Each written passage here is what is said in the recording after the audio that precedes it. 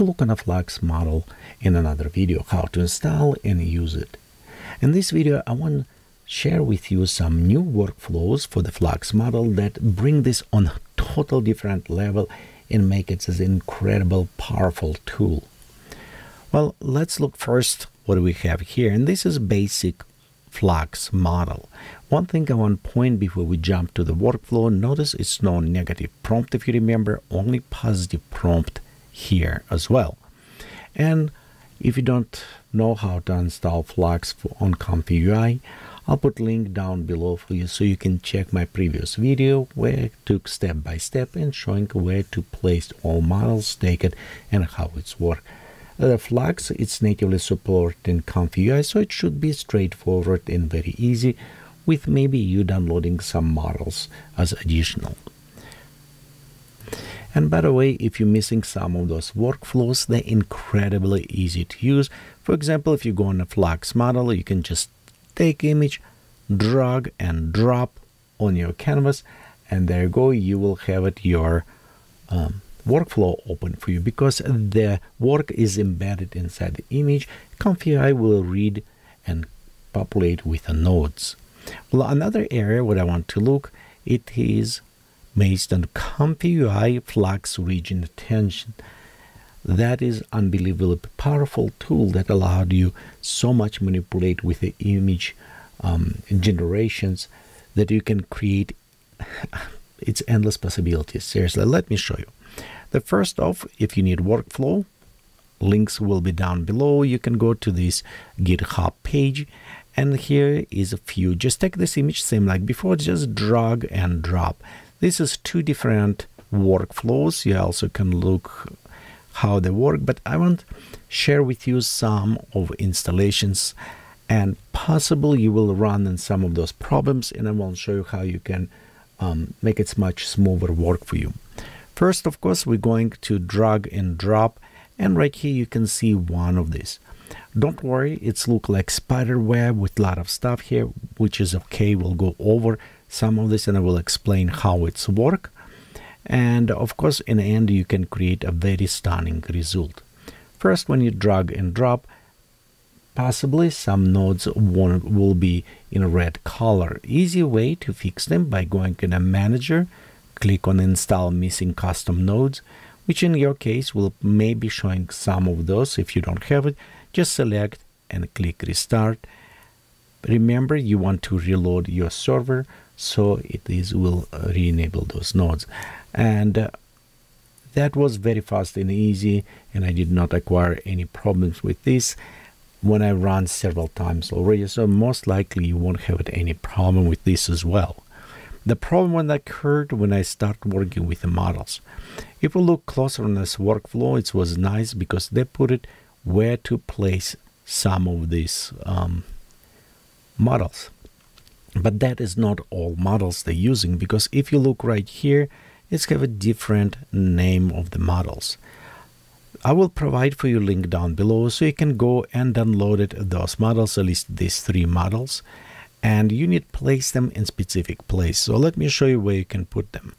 If you notice on first right here, it says UNet, and if you look there, it says put this in a UNet folder. However, it's actually will read them from diffusion folder, so you need to put it in diffusion model in this folder here. Next, we have Flux Hyper. This is a loader, and of course, this is you can download it and put it inside your loaders. And I just created Flux. You can put on top. If you properly configure it, will read all of this. For me, it just was a little bit separation, so I just create subfolder Flux and put it this loader model. The other ones which have it give me a little bit problem, it is a D5XL. And that one can locate it inside the clip directory. Notice you also have it clip 1i. Similar, you should have it at those in these areas. If you don't have it for some reason, right here I have it models, because I will provide link for those ones down below. But if you don't have it, you also have it additional options how you can download them. One of the option, if you don't share directory, because in my case, when I work with my ComfyUI here, I have it my general model directory. that accessing to all my other installations. You can see I have multiple installations or ComfyUI here, and I don't want to duplicate over and over this model, so I share with this model folder. And in my case, actually, I have it another fully working for my production, which is located on my SSD drive to fast load it. Just give you comparison when you loaded this big Flux model. In my case, sometimes it can take about 10 to 20 minutes to load it, some of this model if I'm going from normal hard drive, and it's cut to about 3 minutes if I'm going from SSD. It's quite a bit faster in this case. Okay, and right here, of course, we're putting them in a clip, those clip L and other ones. To find this model, you can also access a couple ways. First, you can go in Manager if you need it, and if it's not, you have a global installation as said before. Click on Model Manager and just type right here, like clip L, I think, or other ones right there. And mine is already installed. In yours, you just click and download it, and it will placed in the right place for you. This is one way. Another one, so you can just copy name of this file. Type, go on Google and search for Hugging Face, and you can go to directly to Hugging Face and download it from there. So it's several ways. For me, I actually like to go through Hugging Face to download it there, because that way I can also verify when last time model was updated, and I can put it in a specific place where I want it in my shareable directory. Well, let's look how this specific work. This example, if you notice, they have it positioned for each block, and it is points X, Y. So you have it one position, so in draw kind of like area, rectangle area where you can locate it and put it. And this is information. If you don't know where it's located, I would recommend just create like a red square, green square, so you can preview. But general, you can kind of look on this. It's a point going from 1, so it will be 0 here and 1 on the bottom. So it's meaning if you want to put it halfway, it will be 0.5. So it's not necessarily in the pixels, because your resolution may be changed. You may have it more widescreen or tall, different, it may change. But if you're going by numbers 0.5, it's middle of that screen, it's a little bit better to location, and it's how they did here as well. Notice you have it several prompts. You also have it 4 strings. It's not a text box. You can convert to the text box, but it's just a string input here. And you also have it encoders for the area. So you have it 3 additional. Also, this is very interesting example, because if we spread just a little bit over, you can see how it works. So we have it just one string, which going to our, like right here, let's position, and you can see this one, for example, Swamp Lake, going directly to our encoder, go to region, and next going to our region attention, and it's kind of applied a general look. Okay, some of different ones like these strings, they use it concatenate, so they add it together. And if we look right here, your separator is comma, so it's meaning when you create, it's kind of like construct prompt for us. But beside construct the prompt, if you notice, it's also working with our regions, like right here. For example, the old goblin with the body, if you look on the regions, where it's located is 01041, so it's go right there, 1 on the bottom, and it's placed there, our goblin kind of in around this area.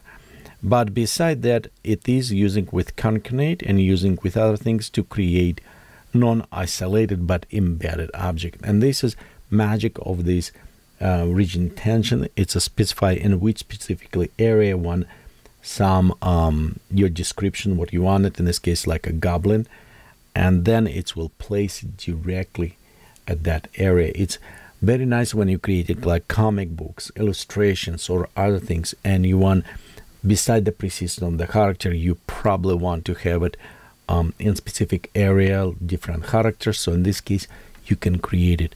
We kind of look on some similar workflow before for normal stable diffusion, but this with a Flux, it's incredible result. I mean, just look on the quality of this render. It's very stunning on details like hands and other things. This is not upscale, and this is a resolution 1376 by 1024. As example, this is set in random noise. Right now it's going on a fix. You always can switch to randomize if you want to play around, but I will recommend as you're tweaking with this, maybe readjusting some elements, everything, just keep on a fix it so the seed code is the same. And in this case, they won't be changed too much, so you can adjust, like for example, instead maybe on the all plating red faded sky, you can change to the like full moon example. So we'll just modify one, and I think full moon will be around this area. So let's go ahead, we'll click on a Q, and it should be generated now. There you go. And here we have an image. You'll notice in the same place we have a trees, only with the exception now we have the full moon in our image. This is nice. I can see how this workflow can extend it. Again, this is example workflow, but in the future you can extend, maybe included the image reference, included face swap if you need it for more character consistency in other elements. Well, this is one example, but in this example we're using region boxes, and it's hard sometimes to figure out where this box is going. So let me show you another workflow. Again, this is a workflow. You can download it if you go down below right here. You see where's the bricks, so just drag and drop this workflow. I slightly modify here so we can preview a little bit better, and I will explain the reason why I'm doing with monkey and bricks and everything. So this is different because we don't have those regions, but we have it masks. And by the way, if you notice right here, you can add more regions if you need it. So as long as you're connecting additional regions, you'll notice you can add or remove those regions if you need it. Okay, and as well you can modify here. Okay, so let's look at this one. The region controlled by mask, and mask, it's an image you can create. I create, for example, in Photoshop. In this case, black color, it's a blocked. So it's a will be only this other transparency, it's where created. For example, if we look on this, you see where we have it mask going to our these regions, and if we look back to our conditions, go up our conditions, value, and value says red bricks here. So if we look on an image, it will put it red bricks just in this area right there where is transparency and transparency on the bottom and on the side, and it's actually precisely what it did. You can see how it put it. This is hard mask with hard edges, and I like to do this so I can understand how all this relation, because this is beautiful example with a lot of concatenate, and you can see how they all interact together in this case. So right here, for example, you can see we have copper pipes, and copper pipes going on this area on top. So right there, this is mask 2, which will apply to copper pipes. And also if we look steampunk monkey, right here, there's our steampunk monkey, and we're going to this region mask, which is located right there image, and we can see this is our image.